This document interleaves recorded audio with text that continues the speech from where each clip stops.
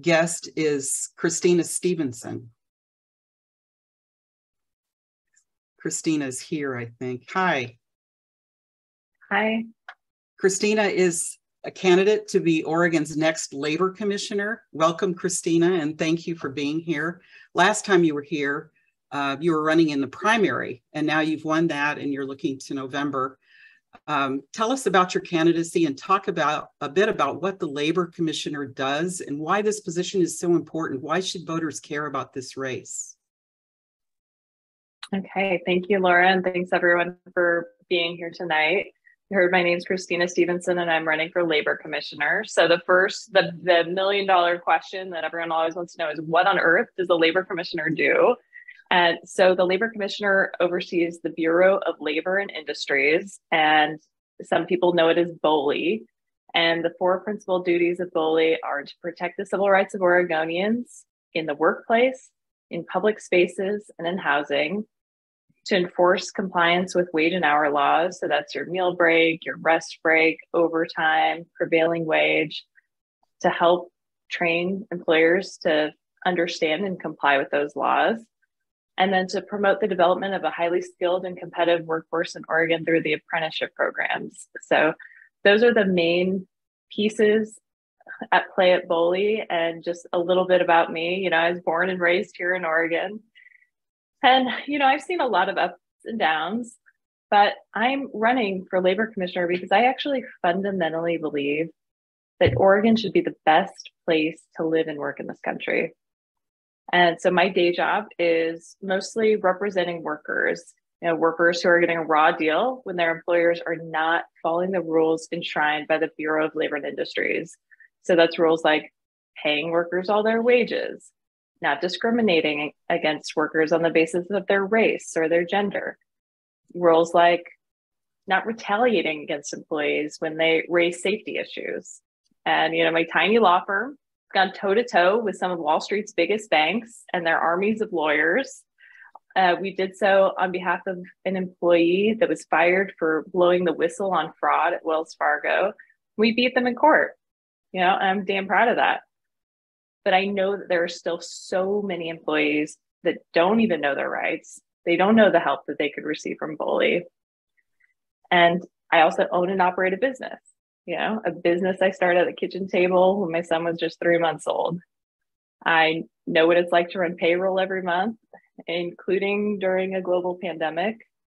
I've always run a business where I pay my employees well before I pay myself. You know, my staff know that I'm looking out for them, that they're safe, they're protected, they're fairly compensated. But again, I know that many employers don't know their responsibilities and they don't even know the help they can receive from BOLI. So I really believe that we can create the type of Oregon that we want. And BOLI is a huge part of that. Thank you. So as you mentioned, BOLI is the agency that administers Oregon's discrimination laws. Could you talk about your role in that? And you've touched on your experience. Tell us more about that and the priorities that you have to build on and enforce those protections.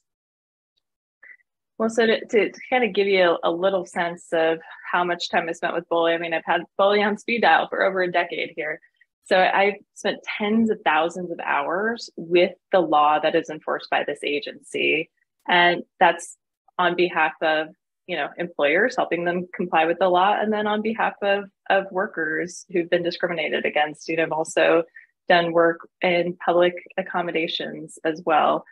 And the other thing that I do in just my free time and for fun is, you know, I go down to Salem and help draft and pass things like Oregon's paid family medical leave insurance and the Oregon Workplace Fairness Act. So these are laws that also touch on BOLI. So for example, we know that you can have any law that you want, but if it's not enforced, it is completely meaningless. So for example, with paid family medical leave insurance, you know, the data is all there about how important this is, you know, nursing mothers, you know, folks that need to take time off to care for themselves or a family member who's going through cancer. You know, we know these are things that we care about as Oregonians. We want to enable this, right? But if an employer violates that law and it is not held accountable, then it's completely meaningless, right? It's meaningless for people to have these rights if they can be retaliated against or discriminated against for using those rights. So that's where BOLI comes in, is in the anti-retaliation provisions. And then the Oregon Workplace Fairness Act, this is a landmark act in Oregon, and it is aimed at rooting out discrimination in our workplaces. So, and discrimination based on race, sexual orientation, and more. So these are the pieces to the puzzle to kind of create the workplaces that we want in our state. I don't think that there should be much debate about it. We all want safe workplaces where you could just go to work and do your job and that be the end of it. I should add equal pay to that list. Another law that I worked on that we got passed. Just real simple stuff, getting paid for your work no matter your race or your gender. Thank you. Are there particular issues related to enforcement of these laws that you intend to focus on? Well, when it comes to enforcement, I just got to kind of give you the context of BOLI. So BOLI's got about half the folks that it had 40 years ago. So, and obviously you all know Oregon's only gotten bigger, right? We got 500,000 businesses in this state. We have investigators who have 100 cases. So in order for us to actually enforce the law, we have to be effective with our resources. And so that's why I'm really interested in us investing in a model. It's called strategic enforcement. So it's just getting started at the agency, but it contemplates the situation we have, which is that there's limited resources, right? So how do we do with what we have? How are we most effective? And there's a number of pieces to this puzzle, but the main thing is that we use our resources to the highest effect.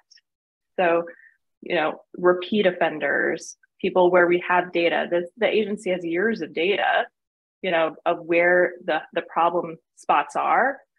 And if we can use our resources to go after the bad actors, the known bad actors or repeat offenders in these particular industries, we can have actually an industry-wide effect by actually demonstrating that we do care about enforcing these laws. So that's a little piece of the puzzle, but it's being strategic with our scarce resources. Thank you. This is a question in the chat. What role do the unions have in BOLI's enforcement of wage and hour and discrimination laws and the training and apprenticeship programs? And what changes would you like to see in the role that unions have?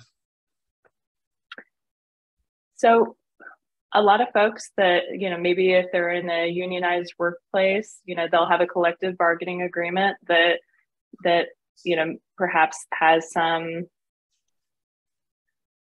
ideas about how conflicts should be approached. And what I would say is BOLI is separate and apart from that. So just because someone is covered under collective bargaining agreement doesn't mean they can't also utilize the agency.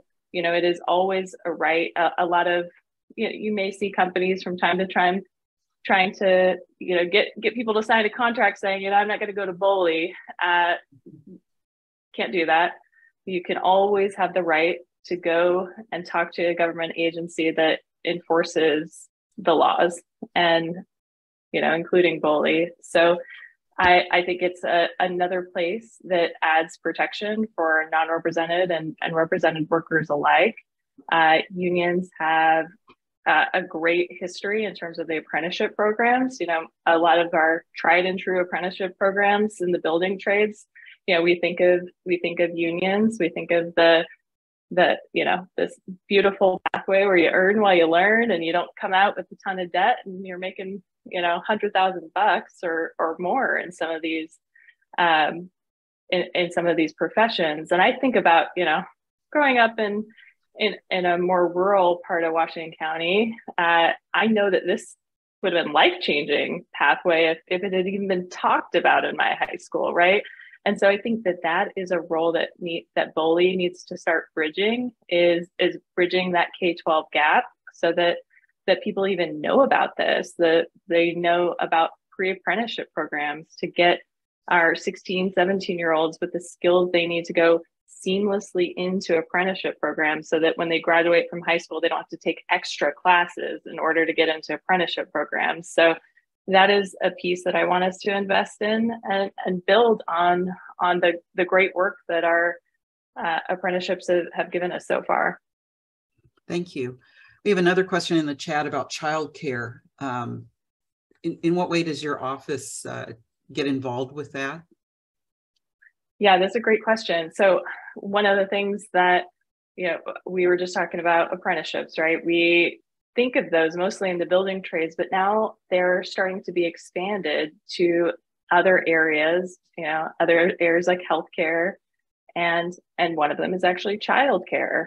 So there's on the coast, there's a childcare apprenticeship program that's just getting started, which is going to be delivering high quality childcare and early learning, actually, providing those workers with a family wage job. So it is the best of all worlds, and hopefully is a little piece of the puzzle to our childcare crisis, because as someone who went through that myself, it's basically a mortgage payment for these, to send a child to childcare, right? And that's just deeply, deeply unaffordable, and it's inequitable, right? We saw how many people are excluded from the workforce, because of this, because it's completely unaffordable to have your kids in childcare.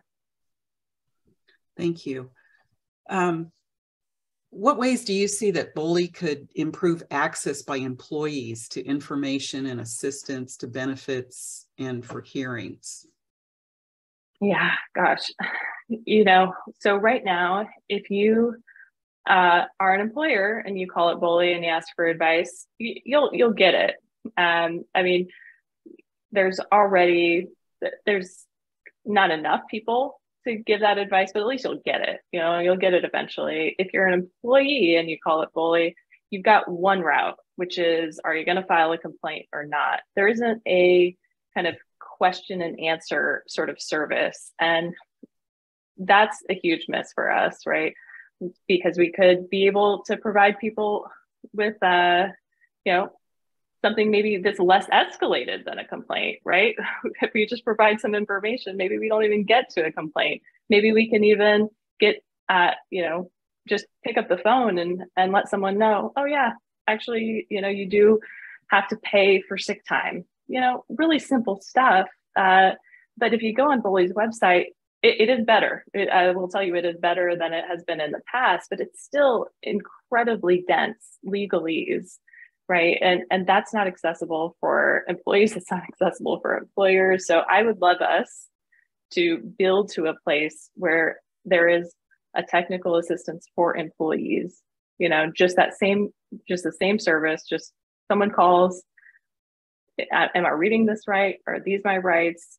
And also sort of, a kind of a rapid response where, if I'm trying to take leave right now, because, someone I love just passed away and my employer has, a 10-year-old employee handbook that says bereavement leave isn't protected in Oregon, I want to be able to tell them right away, no, you cannot, you need to update your handbook because you cannot terminate someone because their person just passed away, right?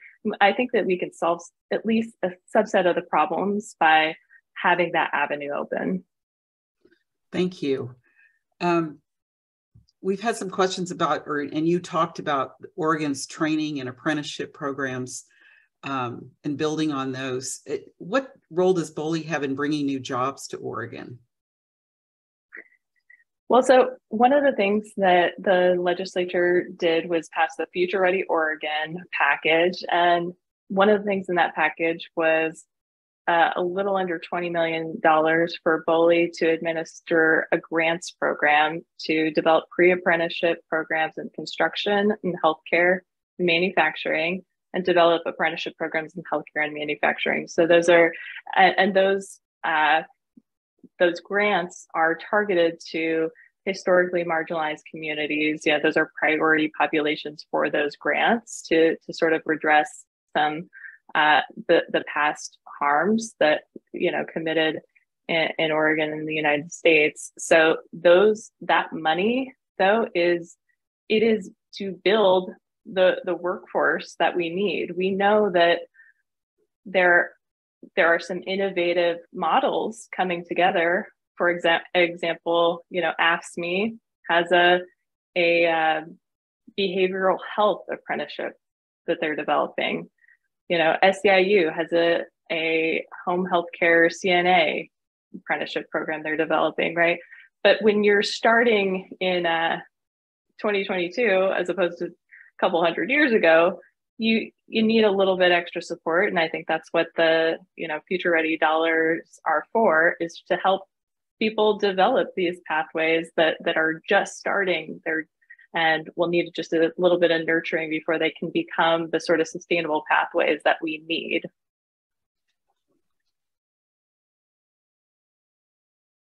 We had one more question in the chat along those lines with the future increase in need for IRS agents. Would it make sense to create an apprenticeship for tax accountants and that kind of thing? Ooh, I love it. Would love us to be able to recover those tax dollars for all the great programs that we want. So I'm up for it. Let's talk. Well, Brett is full of good ideas tonight. Thank you, Brett, for that question. So, Christina, how can we as activists here at COIN, how can we help you get elected?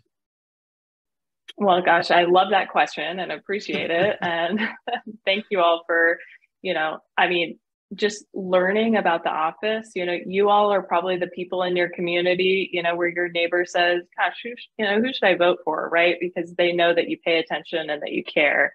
So being able to just educate people and spread the word, it's incredible how much just the person to person activism is. I mean, that is how we that is how we compete with people with just nothing but money, right? Is just people power. It's getting out the message. This does make a difference. And one of the things you asked early on, well, why should people care about this race? I mean, one thing that we didn't talk about, it's a little wonky, but I know you all can handle it. So BOLI has a quasi-judicial role. So that means it acts a little bit like a court. And so there are cases that you may have heard about in the past. They come through BOLI and a question is asked, was this discrimination or was it not? And the final person to answer that question, is this discrimination or is it not, is the commissioner. And in the context of a very conservative US Supreme Court, we have, you read the opinions, we have got to thread the needle in order to make sure that we keep our rights here in Oregon. Because if we do it wrong, Supreme Court is going to say no. Okay, so we have, we cannot have an asterisk to people's rights in Oregon. You cannot discriminate here based on people's sexual orientation, gender identity, but those things are threatened by this Supreme Court. And so it does make a difference who is going to stand up for non-discrimination in the state. Thank you so much. We have your campaign website, and we'll put that in the link in the chat. Brett also asked if you have any swag or signs, buttons, anything like that available. We do. We have buttons. We have lawn signs right now at the Beaverton Democratic Party of Oregon office, but there'll be other ones as well. Some stickers. Yeah. Okay. So check in with the local Dems offices for that information. Do you have any social media that we could help with? Yes. Great. We're on Facebook and Instagram. A tiny bit on Twitter. Okay. This place is scary. Okay, great. If you could provide us with those links, or we'll find them and pass them along to our members, that would be great. Thank you so much, Christina, for joining us tonight. We really appreciate your time. Thank you. Thank you all. Have a good night.